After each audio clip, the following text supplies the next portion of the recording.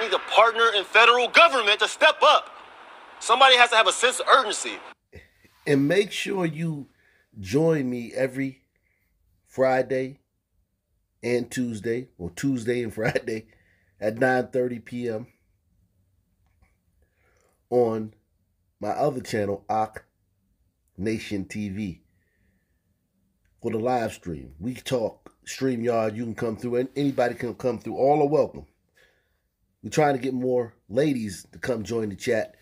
But everybody's welcome. We had some really good conversations over there. You know, one thing we were talking about last week was the lack, of self-awareness that Sun people have. It's almost as if self-awareness is lack of self-awareness is part of being a Sun person. And this guy, do you understand that you guys asked for this? And now you're yelling at the federal government? Donald Trump, they called Donald Trump a racist for saying send the federal government into Chicago. Anybody remember that? Hit one if you remember that. Donald Trump was that was one of the major knocks on him during the campaign trail. That he was racist. Or what did he say that was racist? He said send the feds into Chicago. Where 90% of the people who are getting killed are Sun people. And fast forward a year later, We need a partner in federal government to step up. Somebody has to have a sense of urgency. Both outrage and defeat tonight in Hyde Park after a midday shootout leaves trauma in its wake. No one was shot, but bullets hit businesses and came close to a well-known community activist. As Sally Schulze reports, this means one popular spot is closing its doors. Bullets shattered the front window of Kilwins in Hyde Park, and owner Jackie Jackson says that may shutter this chocolate shop. None of my staff feel comfortable with coming back, or do I feel comfortable with requiring them to come back. It's a tough decision. I don't want to do it. So I'm not going to say I'm leaving, but I'm closing. I would not be open up for the rest of the year. Jackie Jackson. She got her little chocolate business. Salute to the sister, man. I see Supremacy didn't hold her back. She must have got some of that Goldman Sachs money. You notice you never hear sisters online talking about, I signed up for that Goldman Sachs money. They're not even signing up for that Goldman Sachs money. All that money that they gave away. But still, sisters are still creating businesses, and they got the PPP loans and all that stuff. So they did excellent with the PPP loans. But I want to hear some testimonials about that Goldman Sachs money, man. That was a lot of money that they just, and only at sisters, a Sunman can't get a dime, a Glacier Glider can't get a dime, no Brito can't get a dime, a Crouching Tiger can't get a dime, only sisters. But, that is what it is.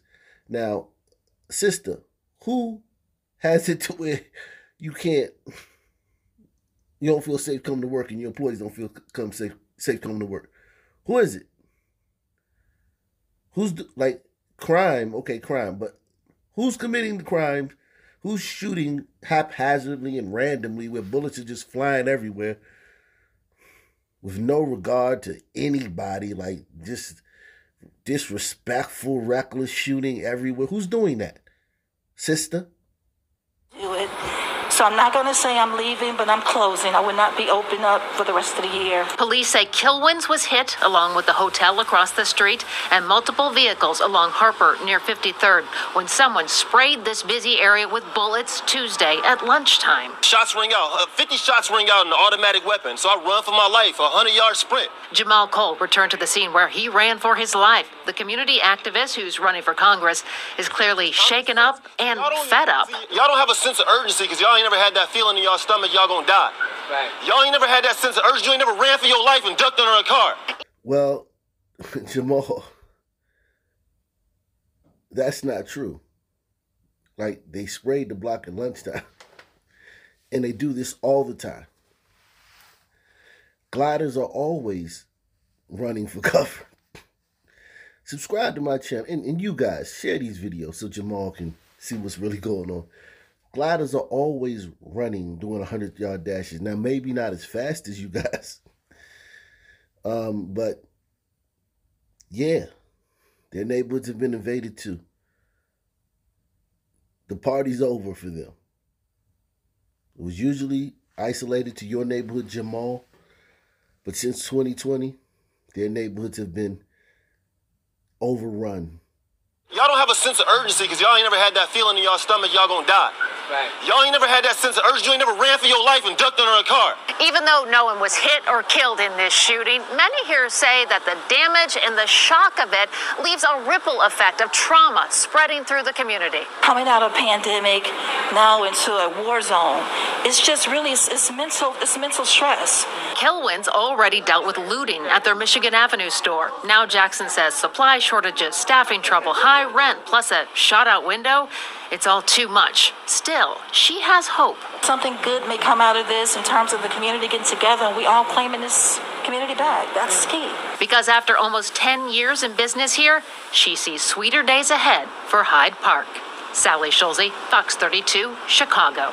2 of 10, empty shelves on every wall as thieves targeted a shoe store in South Kansas City. Or Midtown, we should say. One pair buys, sells, cleans, and customizes shoes. It's also designed and operated by our local kids. KSHB 41 reporter Megan Abundis is joining us now in the studio. You know, Megan, this one cuts deep. I know you were in the store today to see just how staggering things were. Yeah, it was empty, cleared out completely. Now, one pair isn't just a shoe or clothing store.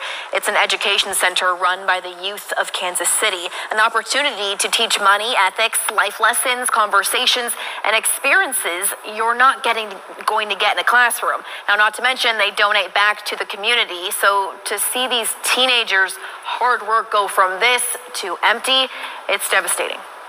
Empty shoe racks, livelihood, something that the youth created. Something Jaron Thornhill and these teens work for every day. The store, a part of their heart and soul. About 120 plus shoes, classic shoes, new shoes, used shoes, shoes we customize, shoes worth a lot of money. We're talking $50,000 worth of inventory stolen, caught on camera. Why this store? Why us? Who you think stealing this stuff from these kids? Stole this stuff from these kids? Because I'm at the point where I don't feel sorry for you unless you're going to tell me who did it. Who's doing it? Who stole all this stuff from these kids in Kansas City, which is a very violent city? I've done so many stories. Kansas City is violent, Jack. Who stole these shoes from these kids in Kansas City?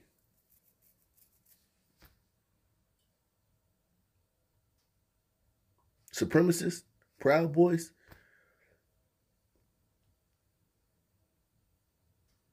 Trump supporters?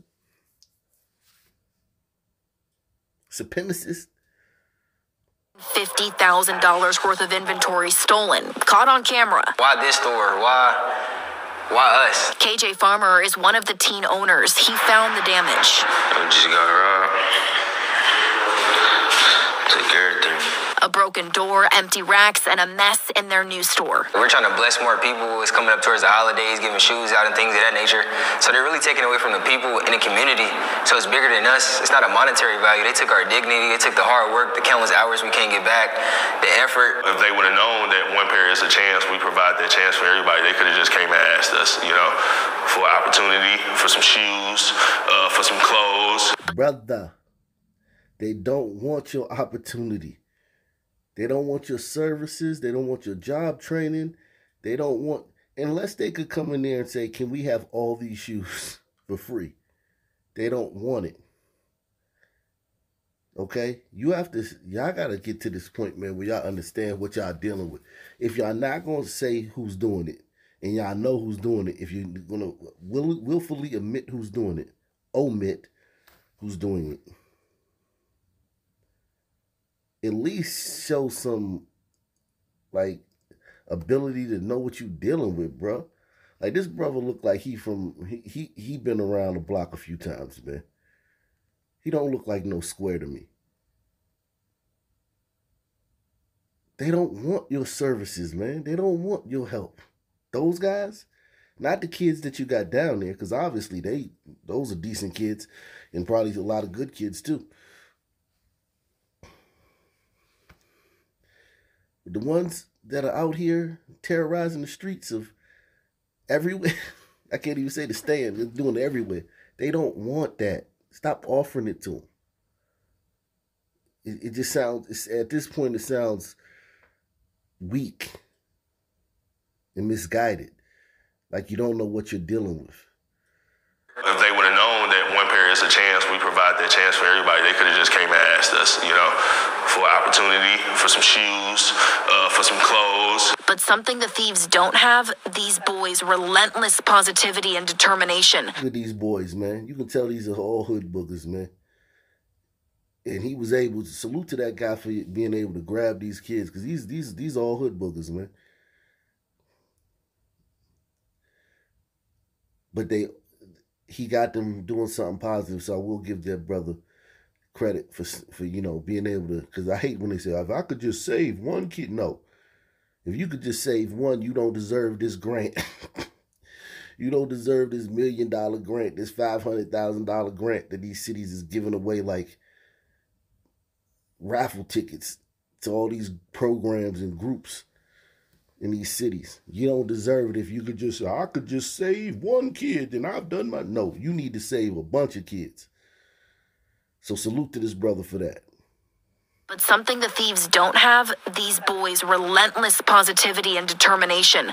Another lesson for Thornhill to push forward. They say you build it, they'll come. Not just good, bad too. And understand that, people take slaps on the wrist. You get tripped all the time, but it's about getting up, looking forward, and keep pushing. Who thinks the Kansas City my bad. Who thinks the Kansas City Chiefs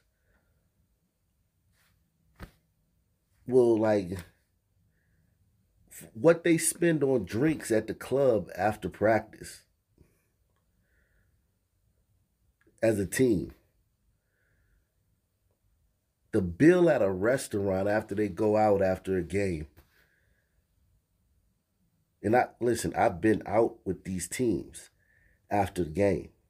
I told y'all my wife, she has a cousin that's plays, for one of the teams. And when he invites us to the games, we go down to the game. And then we go in the VIP area with the family and whatnot. And after the game, they go to these nice restaurants. And the bill is it's all of them, like maybe 5 or 6 of the guys that hang out, their girlfriends, maybe some other family members. Elegant, high class, and they have their own room. Like they block off a whole part of the restaurant for these guys. And the bill's what? Bill maybe $10,000. Because drinks and hors d'oeuvres, and it's a fine restaurant, so everything is super expensive. You know what I mean? But Yeah. Valet, all this. Who thinks the Kansas City Kneelers or even LeBron? With LeBron. Help these kids out. Help this brother out, man. I know I was critical of this brother, but, you know, like, it is what it is, man. Like, I ain't here to play games, man. But who's here to help? Who's here to help this brother out, man? These young brothers that, you know, who's here to help them out, man? You can't say you don't know. Sure, this is a big story in Kansas City. It's all over the news down there. These brothers ain't they ain't asked for nothing. They built this on their own.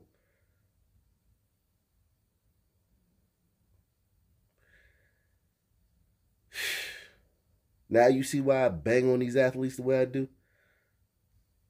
Police are looking into this, but no one's been caught. The One Pair youth are determined to reopen for their 1-year anniversary. That's in just a few weeks.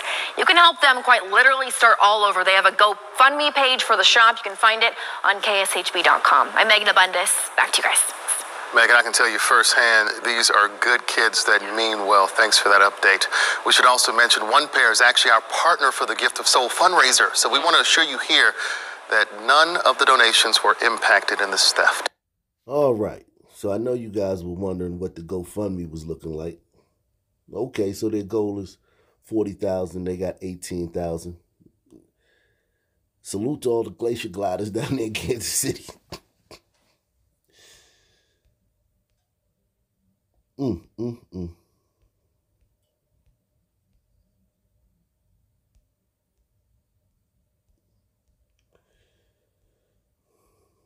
You can just tell by the names. These are gliders. These are all gliders donating this money. Kathleen Call. Richard Farnan. Salute to you. Caroline Barnes. Stephanie Candrell.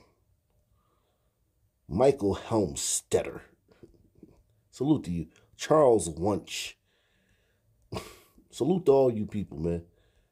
Chris Grebowicz. Kate Bender. Kelsey Perry.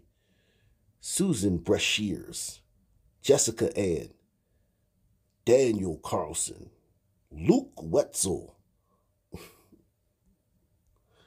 Susanna Peck. Deanna Bellew. Salute to all these people, man. These people deserve to be shouted out, man. Edward Fried.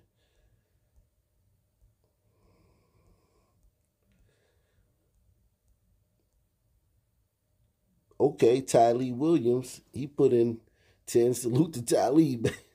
That's the first Sun man name. Or Sun person name I actually could, you know.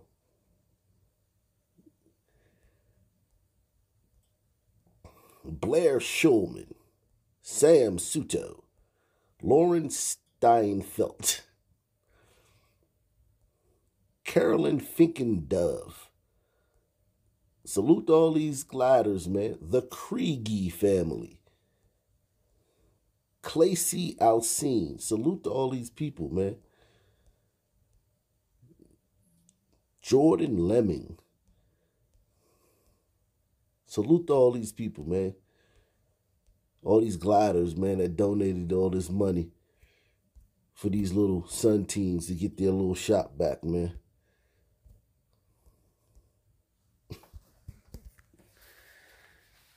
They getting it the organic way. They ain't getting no lump sum from no celebrity or ball player. They getting it dollar for dollar from the Glacier Glider community in Kansas City. Hit the like button. Share these videos. Subscribe. Join me Friday, Tuesday, 9:30. Arc Nation TV. Hit the Cash App, the PayPal, the Super Chat. Peace.